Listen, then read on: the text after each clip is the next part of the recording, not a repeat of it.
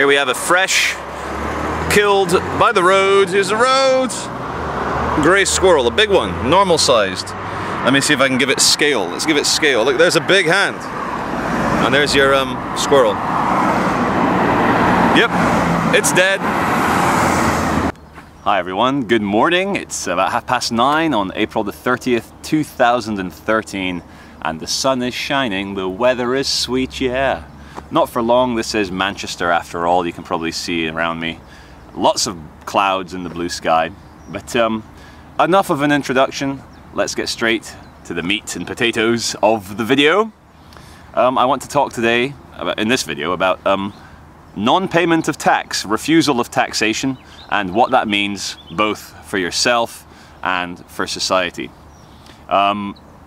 I'm not going to go into the philosophy behind why you should pay tax or not. My heart is already set on no tax. We are all sovereign, free, indigenous human beings, and I would like to see the world evolve past centralized government, federal government, big states. I'd like to see it become more complicated and, you know, refined and smaller and more intricate, much as is the state of nature. I want to see things, rather than becoming bigger and more super-statey like the EU, the European Union is desperate to be, I want things to collapse down into Spartan city-states, Athens, Sparta, whatever. Because it's through diversity and through change that we evolve. And for a great explanation as how Europe seemed to, well, it won the civilization war against the rest of the world, is because Europe was hundreds of little city-states and principalities and queendoms and kingdoms, whereas China, in the same era, was one giant unified empire. And so when the Chinese emperor had a stupid herp-derp idea and said, let's ban ships, all of China went backwards. Whereas in Europe, if the Prince of Holland said, let's ban ships, then the English and the Italians and the Spanish would say, well, fuck you, we've got ships, haha. Anyway, yes, what it means for society when you don't pay your tax is that the idea, the concept, the ability of a large state to operate starts to collapse, and new ideas are possible. And the reason why I say I'm not going to go into the philosophy of why you shouldn't pay tax, because we're going to say, who's going to pay for the hospitals and the roads, and who's going to operate on you when you have a motorbike accident? Please may I refer you to Stefan Molyneux's two excellent free books from his website, Free Domain Radio. There's Everyday Anarchy and Practical Anarchy, which goes into these concepts. But I just want to say, like, unlike, well, I'm not going to compare myself, but there's a lot of people on YouTube, on the internet, trying to give you advice about freedom, yet they don't follow their own advice. And there are not even any da-da-da. There's no need for da-da-da. There's high taxpayers who earn a lot of money, and they make sure that they suck the cock of the government. They get that nice obedience jizz down their throats, but not for Charlie Veach. Of course I pay value-added tax on items one buys in the shop, but in terms of council tax, the kind of flat rate, everyone get fucked tax, council tax, and in terms of income tax, I want to force a confrontation, because that is how we evolve. Anyway, 3 minutes, 33 seconds long.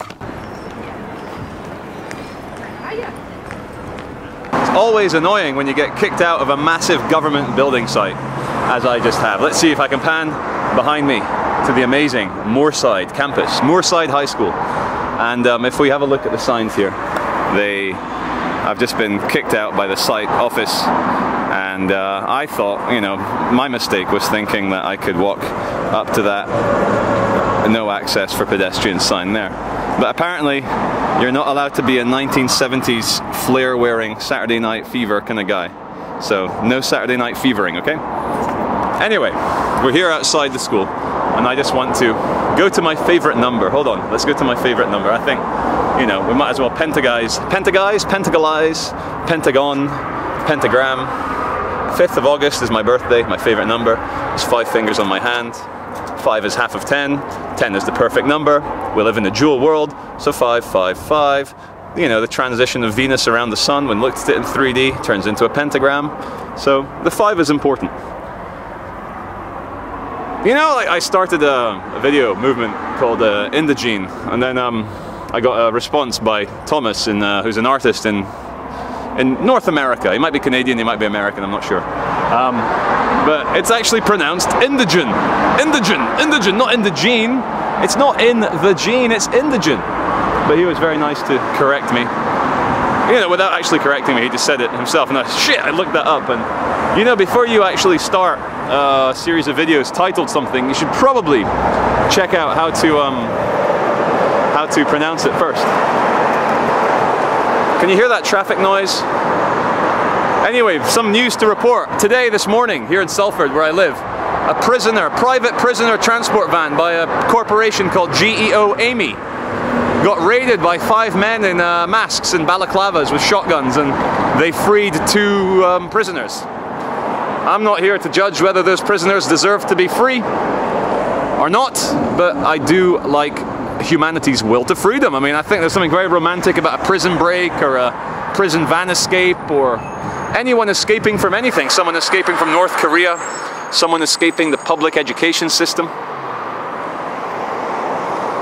I just want to say, you know, like, I have moved away from conspiracy theory 100%. I think it's 100% bollocks. I think it's a mental illness. I think it's as bad as religion. And yes, very emotionally captivating theories, which is why people fall into such bullshit. And, you know, it is a big story. When someone goes into it, gets quite, you know, well known, and then decides it's a load of shit. And I'd like to thank Alex Miller from Vice magazine for the article he did.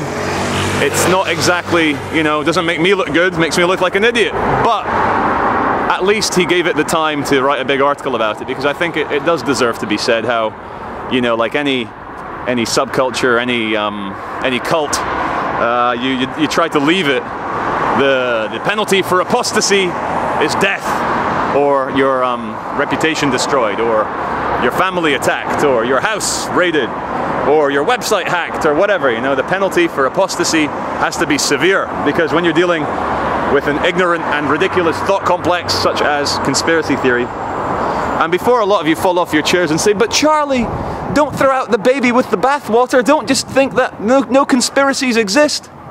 Well, for the conspiracies that do exist, it's called the news. Watergate, whatever, you know, whatever conspiracy. I mean, I even got arrested before the royal wedding for conspiracy to cause a public nuisance. That was the charge. And so, conspiracies do exist, but you all know what I mean when I say conspiracy theory, that kind of batshit, crazy, insane, everyone's out to get you, every single public institution is a lie. You know, people aren't as bad as the conspiracy theorists say, and they're not as good as the government says either, or, you know, spiritual people say. You know, fuck the conspiracy world for thinking everyone's pure demonic evil. And fuck the love and light brigades for thinking we're all, you know, infinite love, peace and love, happy days this, happy days that. Which is all bullshit, you know, the truth is both. We're both good and bad, we're both devil and angel, or devil and God. And you can't go around thinking that every single institution set up is a lie just to trick you, and that's what the conspiracy theory world will want you to think, that every single government institute, every school, the school that they're building behind here, it's all hidden. Everyone's hyper-intelligent, demonic fucking Freemasons out to fucking trick you. So, really, what I have to say is that if someone's going to come on video and rant like I am, it should be about something that isn't pathologically insane. It should be something a bit more positive. And I just want to say, this is the quietest spot I could find near my house to film, because the workmen are working very hard and making it noisy in my backyard. Anyway, what the fuck was the point of this video? I shouldn't post this shit. I should stop filming now. Yes.